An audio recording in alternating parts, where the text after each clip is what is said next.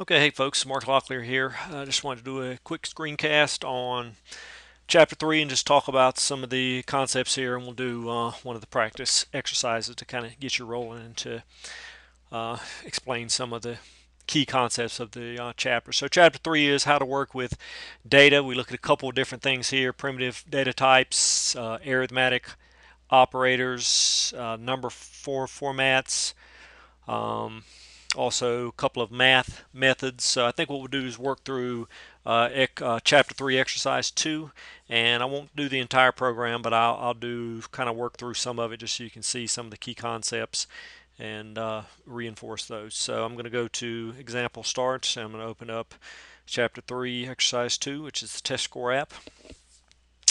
So by this time, this should start to look somewhat familiar to you. Generally, a couple things, just probably haven't talked about up to this point. These print line statements, of course, just output the prints at the top of the screen. Generally, you notice our variables and maybe any objects we're instantiating are laid out at the top of the program, and that's what we do here. We kind of lay those variables out at the top of the program, and then we, if there's any work to be done inside of our while loop, that's what this does. In this case, rather than ask the user, do they want to continue, we're only looking for this 999. When the user enters 999, we exit the program. And then to wrap things up, we've got some output at the end. And in fact, before I write any code at all, I'll just run this and sort of sanity check it. So if I do 33, 44, 55, and then if I enter 999, that exits the program and then gives me some output here. So if I look at a couple of things that exercise 3.2 asks me to do, first thing is use the plus equals operator to increase score count and score totals, and should be pretty straightforward. The book talks about, if you notice here, so here's our score count and score total variables. It asks us to use plus equals. So I'll just do it, rather than do it for both of these, I'll just do it for one. So plus equals essentially allows you to clean up some of this code. So rather than do score total equals score total plus score count, I can do something like score total, and then I can do plus equals test score.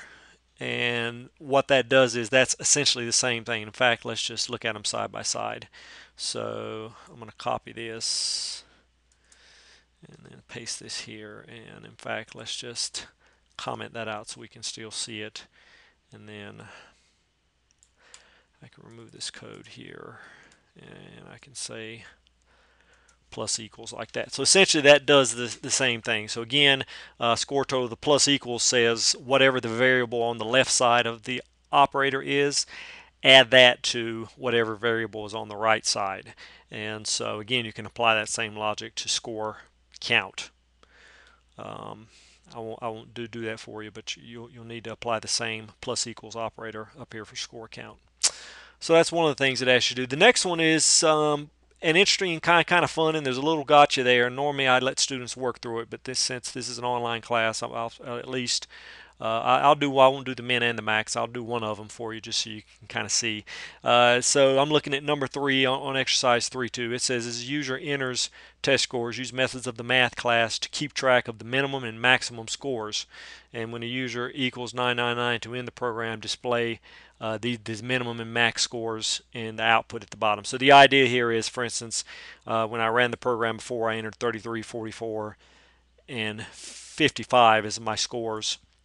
And then down here for count, total, and score, I would also have a minimum number where I would print out the minimum score that was entered, and I would also have a max that would print out the maximum score that was entered. So, and notice too that specifically, we could probably come up with our own logic to solve this, but notice that specifically the program asks you to use methods of the math class. So let's talk about that first and what that means.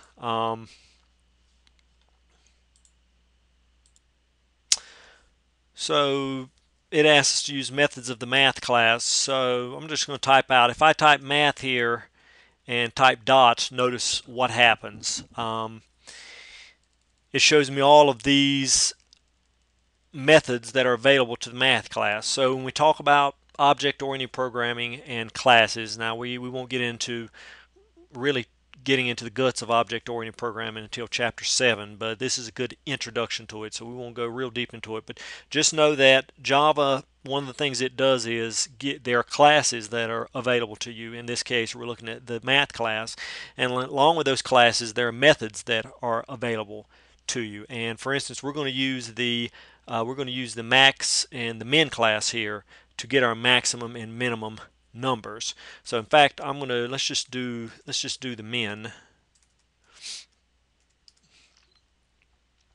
And so notice min does a couple things. It takes two arguments, and that's what I'm looking at here. When I see this min and then in parentheses I see this int a and int b, what that's telling me is, and in fact also notice up top I've kind of got an explanation, and I did this one, doesn't give a ton of detail, but sometimes it might. But in this case, I've got two arguments that I'm going to pass in to this min and max. And in this case, I'm going to do, let's just do the minimum. So I'll do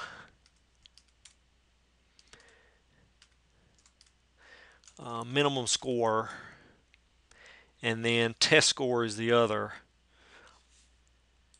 option that I'm going to use here. And in fact, what I'm going to do is I'm going to create a variable here. So again, the idea here is that I'm trying to keep track of the minimum and maximum scores that are entered by the user. So in this case, I'm going to do minimum score like this. So this is a variable called minimum score, and essentially it's going to keep track of the lowest score that's entered by the user, and it'll be updated each time this loop runs. And I notice I've got an error here, and of course that error is because I haven't created this variable yet. So I'm going to come up top here, and again, where I've created the rest of my variables, I'm going to create, this is going to be in a new integer object, and it's going to be minimum score. Now here's kind of the gotcha, is what you have to watch, a lot of people miss, is I'm going to set this to 100. And I think the tendency for a lot of new programmers with a variable like this is to set them all to 0. We're used to setting variables to 0. The problem with setting this one to 0 is the user is never going to enter any. The user is going to always enter a number that's greater than 0. So this minimum variable needs to be set to the max number the user can enter. In this case, 100. And now what will happen is it's set to 100. So the first time, for instance, this loop is entered, if I enter 33, then 33 is going to be assigned to this minimum score variable. Okay, and also we talked about using this min class. That's what this min class does. We could come up with our own math logic to handle this, but the advantage to using a method from the math class is, hey, Java's already kind of taking care of the logic for us, so we can just use a method to take care of that for us. And now what I would do is, again, this variable minimum score is going to keep track of the minimum variable. So now I can come down here and I'm going to actually add another line to my output. So I'll come down here and do something like that. Let's see how that works.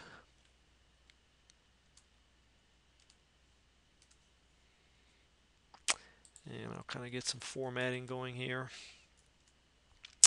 And so that looks pretty good. So again, I don't see any errors here, and I do see this light bulb here. And in fact, if I hover over it, let's see what it says. It may split the declaration assignment. That's fine. That's not really giving me an error that's going to give me a problem. But again, I don't see any red squiggly lines, or I don't see any errors highlighted. So I'm going to go ahead and run this and give it a try.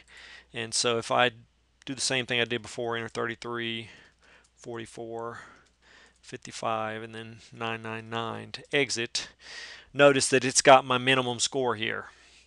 Now I may be fooled here because notice the lowest score I entered was the first score, and it's possible this variable is just grabbing the first. So it's probably smart to let's test this again and kind of mix up our numbers some. So now I'm going to do 33. The lowest score is going to be the middle number I enter, and then I'll do, let's say, 77 for the last one, and then 999 to exit.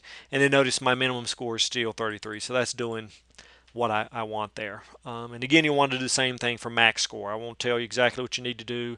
You need to think about this max score. You're not going to want to set it to 100. I won't tell you what you will need to set it to, but you won't need to set it to that. Last thing I want to talk about is the number format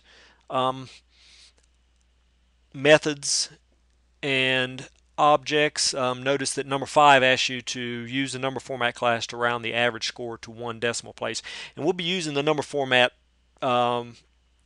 class quite a bit. Number format gives you a lot of flexibility with regard to formatting dollars and cents, things like averages, things like percentages. In this case, we're just looking at the number of fractions. And so if you notice here, average score, notice we've got this 0.0 on the end. And we may not want that. I mean, in this case where we're just averaging kind of round whole numbers, you don't really need this .0 on the end. It may not seem like a big deal, but again, from an application development perspective, if you've got a client and you're developing a public facing app, small formatting things like that are going to be things that they're going to want and they may ask for. So in this case, I'm going to use the number format class. So I'm going to actually create an object, a number object, and I'll just kind of walk you through this. Again, we're not going to get real heavy into it because we'll cover this more in chapter 7. But if you check out this code, so I'm using this number format class here. Something else real quick too, you may get a situation, I want to remove this class. I already had this in.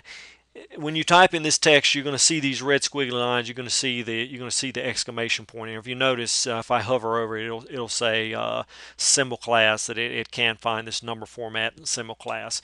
Now that's where you need to import this. And an easy way to do it is just if I put my mouse on top of the class that's not defined and I do Alt Enter, notice I get this add import Java text number format. And the book talks about this a little bit, but just know that, for instance, for all the programs that have used the scanner class, you've noticed you're importing this Java util scanner. We just imported a number format object, so we need to import this Java text number format. So again, these are sort of utility classes that Java uses. They're not there by default, so when you add, if you're using methods that are from a particular class, you're going to have to import those classes. So let's see how we're going to use this. Again, our goal here, we said, was to format these scores to just whole numbers and no decimal places. So what we would do now is, again, we created this number variable that is of class number full format, and now if we notice we type number dot, notice we get a ton of methods that are available to that class. So get maximum, get minimum, fractional digits, all those are methods that are available to us. In this case, we're going to set maximum fractional digits. So I'm going to do set and then maximum fractional digits, and I'm going to set that to 1. Okay, and what that means is, hey, I only want one fractional digit there, which means it's going to round it to a whole number. Now I need to apply this to my variables here. In this case, it's going to be average score. So now what I'm going to do is to format that, I'm going to actually do number dot, and if you notice I got format, if I just enter that, and then the argument I'm going to pass to this is this average score variable. So now I'm going to paste this inside here. And so now, again, I don't see any red squiggly lines, and I don't see any errors in the program, so I'm going to go ahead and run it and give it a try. So if I do 33, 44, 55, and now 999 to end. So notice now on average score, I get 44. That's rounded to a single decimal place. Okay, so I think that's it. I think that's all I'll give you. Again, for this, again, make sure you apply the plus equals method to this score count variable, and then also you need to find and display the maximum score for this for exercise 3.2. So if you have any questions, let me know via email. Um, all of the programs for chapter 2 look good. I haven't graded those yet, but they looked good. Again, make sure a few people didn't submit zip files. Make sure you zip up your programs first. Also make sure you hit your due dates. A couple people missed the due date, again missing one or probably even two.